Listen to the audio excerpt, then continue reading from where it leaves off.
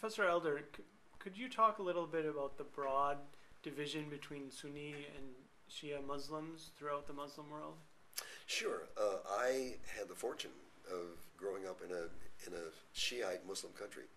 I didn't realize as I was growing up that it was a Shiite Muslim country. I was just aware it was a Muslim country. But I was aware that on the 10th of Muharram, the city was in great mourning, whichever city I was in. Most of my boyhood I spent in Tehran. And on that day, it was a very somber day. The streets were filled with people who were beating their breasts and calling out to Hassan or Hussein. But at that point, I wasn't aware that there was all that much difference between Shiites and Sunnis. It wasn't actually till I sort of came out of Iran and realized that most of the world is not Shiite, that I was aware that I was seeing kind of perhaps a 5 or 10% of the way Muslims respond, and that most Muslims are Sunnis and they don't observe the same kind of celebrations.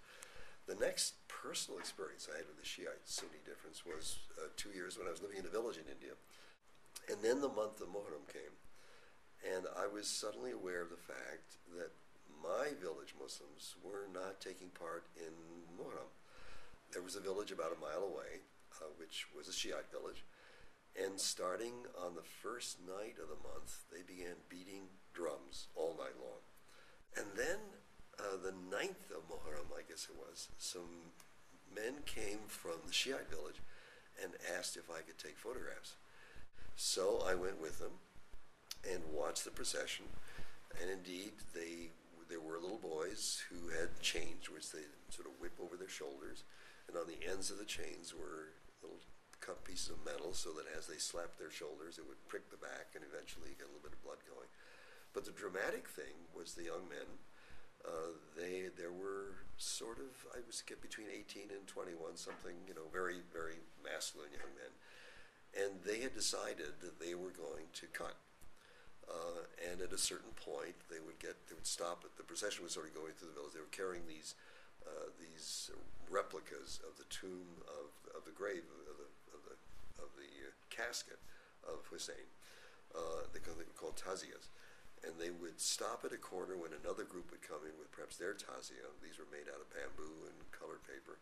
And then the young men would begin to cut their foreheads. And the knives were probably 12, 18 inches long, butcher knives probably. And then they would just whack their foreheads. About that point, so the hair would come off in part, and the blood would come down. They all were wearing white, so that as the blood began to run down their chins and then onto their chest, their shirts became completely red.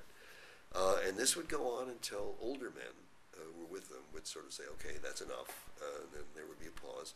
They'd bring water and they'd sort of rinse off the blood, and then they go to perhaps the next intersection of the village and do it all over again with perhaps some young men from that village. So I did photograph the whole thing, and I was able to give them copies of it. They were very pleased with it. I also photographed what they called the Karbala, which was a tank in the village, and they called it Karbala, the site of the massacre of Hussein.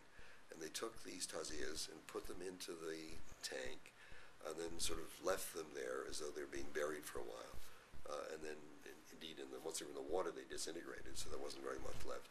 And then they went back with slapping their chests and saying, Hassan, Hussein, Hassan, Hussein. So that was the second experience, and it was clear that the Sunnis in my village were not observing Muharram, and the Shiites in the next village were.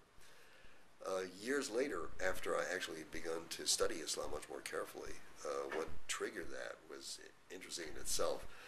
Having come from Iran, I was aware that when the Ayatollah Khomeini came in and the Shah left, that there was a fair amount of resentment in the United States and in Iran about the relationship between the two. And then all of a sudden there were these hostages where people in the U.S. Embassy were taken hostage by people in Tehran. And there was huge anger in the United States because you are never supposed to do something like that to diplomatic representatives. And I remember coming back from the parking lot on the campus one day, and somebody had spray painted onto the sidewalk, "Nuke Iran." And I thought, if there's somebody on this campus who thinks that, and I know as much about Islam as I do, I have a responsibility to know much more and start teaching courses on it. So I was able to get a semester off and do much more reading, so that when I did start this course called The Social Structure of Muslim Societies. They had some basis for it. The most recent event where the Sunni Shiite thing came in was about 5 or 6 years ago, when one of my students, who is teaching in Sweden, wanted to make a documentary film on Muharram in Benares. And both he and I thought this would be interesting because in Benares, which is a holy Hindu city, probably a quarter or maybe even a third of the population are Muslims. They're overlooked because Benares is a sacred Hindu city and the Ganges River comes and there are big Hindu celebrations. But a lot of people in Benares are Muslims. So my student, who had also made some documentary films, combined with me to get the funding and so on to make the film. And we had sort of anticipated that when the procession on the 10th of Muharram came, where the Shiite Muslims would be going through the Sunni neighborhoods, that there just could be some resentment. I had read some of the British district gazetteers, and in this part of Uttar Pradesh, they said often this was the tensest time of the year because all you had to have happen was some Sunni to insult some Shiite or vice versa, and then a riot could break out and neighbors could begin attacking each other. So often they'd have full police out on the 10th of Muharram just to prevent this kind of thing. So we sort of expected that would be the case, and we were prepared to talk to both the Shiites and the Sunnis about what happened. And then what happened was truly remarkable.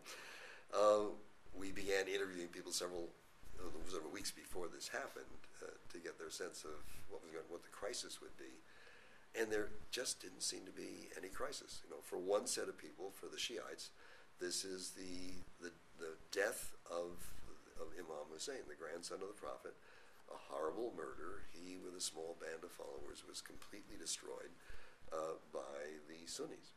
And the Sunnis felt that the Shiites were introducing a false category into the Imam process by saying you had to be related in terms of heredity to the Prophet. And the Sunni says that is a totally inappropriate requirement. We're trying to pick the most ethical person, the most moral person, and so you Shiites are off on the wrong tangent, and we don't want that to continue. So there's a real kind of issue of the leadership following the death of the Prophet.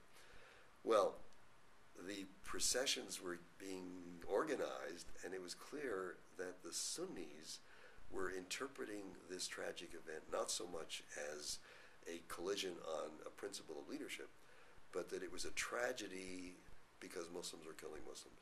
And that was, whatever other consideration might be in the air, that was the most tragic. And so from the very beginning, the Sunnis said, we're observing this because it was a tragedy for any Muslim to kill any Muslim for whatever reason. And the Shiites were observing it because it was the death of Imam Hussein. So from the very beginning, it was a collective Muslim and Muslim offer. For decades, in fact, probably for centuries, Hindus had also participated in the processions. There are various ways in which they would take stories from the Ramayana or the Mahabharata, where a mother had lost her sons, and the sort of grief that comes to anybody. But more than that, the various Hindu groups had themselves built these taziyas, these caskets, and then they would join the parade. So you'd have the Shiites with their taziyas, and then Hindus with their taziyas, both of them mourning the loss of anybody and the grief that that causes, and then proceeding together all the way to the Karbala, the end of the whole procession. The very final sequence, again, we had not anticipated. The last night of the celebration, in the streets of Benares, they light fires, and so there are coals on the street corners. And it's a kind of courageous thing. It's in the same analog of cutting your forehead or whipping your back to inflict suffering on yourself. And these were hot coals, and then courageous young Muslim men ran through them to show that they weren't afraid of suffering. And the Shiites did it, and the Sunnis did it, and then the Hindu young men did it as well. So in the last sequence in the film, it was this great coming together of young men of all faiths saying that all of us have the same sort of willingness to sacrifice or suffer for those causes that we believe in.